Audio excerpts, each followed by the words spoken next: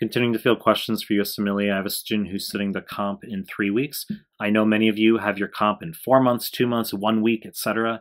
Whether it's for comp step 1 versus comp step 2, relax. Okay, I know there's variation here, but the student's asking, how is he going to pass the comp?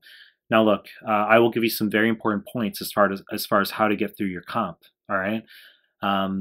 Finally pass this thing and take your step exam. So before we get started, please subscribe to my channel. I really appreciate it. Give the video a like. I really appreciate it. Find me on Instagram at Mehlman_medical, MEHLMAN_medical. The link is down below. Find me on Telegram. Recently created a Telegram group and channel. Links are down below. Now let's start the clip. How do we get you through the comp? And there's going to be variation of you guys watching this as far as is your exam in a week? Is it in 4 months, etc. The foundation is you got to get through UWorld. That's pretty standard. That's pretty non-creative. It's just you got to get through questions, all right? It's understandable. Now, if you're already running up to your exam and there's a sense of urgency and you don't have time to get through UWorld, well, you need to make sure you know the NBME content. So I think the first point I want to make, all right, because there's a lot we can discuss here, make this a 49-minute clip. The first point I want to make is you need to get through as many questions as possible, UWorld as well as the NBME questions. And I'll get more specific in a second.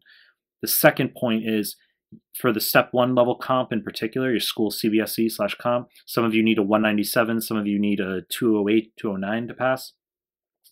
You need to get through High Yield Arrows PDF. The High Yield Arrows PDF, and I'll link it below, is incredibly important for you to pass the comp. It's the most important document I've created of all my PDFs because it's custom tailored to literally getting you guys who are not passing to pass. Now, all my PDFs, I mean, they're subject specific, of course, like cardio, pulm, renal, etc. You can learn your topics, fine, and they're all very good. But most of the students I work with are just struggling to pass, whether it's just the straight up the USMLE or the comp CBSE exam. So most of my students are just praying to pass. And over time, I've been able to gain a sense of, well, what material specifically represents that gap from closing you from, let's say, 160s, 170s up to 205? Or if you need a 208, 209 to pass, how do we get you from a 165 up to a 210? Now, it's not going to be weird glycolytic enzymes. It's not going to be lateral versus medial pontine syndrome. You need to know basic shit, like how does PTH work? What does aldosterone do? What does ADH do? Okay, I mean, you need to know basic stuff. That's what High Yield Arrows focuses on. Now, it doesn't mean High Yield Arrows alone is going to carry you through the exam, nor should it. Okay, I mean, you shouldn't be able to give one PDF to someone off the street and then they can pass a medical licensing exam, right? I mean, that shouldn't happen. But when we talk about you guys who, you know, you're struggling to get through comp, maybe you've had a few fails, like it's really just, you know, you're not making progress, your scores are subpar, how the fuck do we get you through it? You got to go through High Yield Arrows twice, 3 times. That's what I recommend for various students. And you have to do as many questions as you possibly can.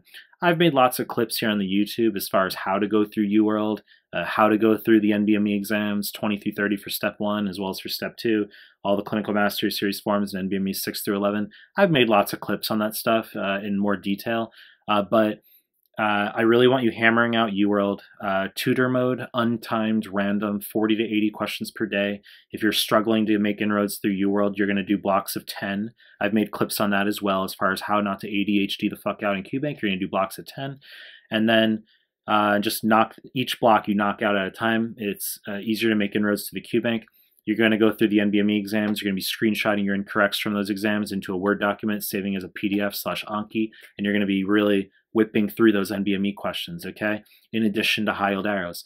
Now, as I said before, I could do a 49-minute clip on how to prepare for comp CBSE. I normally do Skype sessions with students, and we come up with a very tailored plan. But when I make broad umbrella-type clips, such as this one, it's going to be questions and getting you through High Yield Arrows. You know the deal. I'm going to continue to make more content. If you like my stuff, subscribe to my channel, and I appreciate your time. That's it.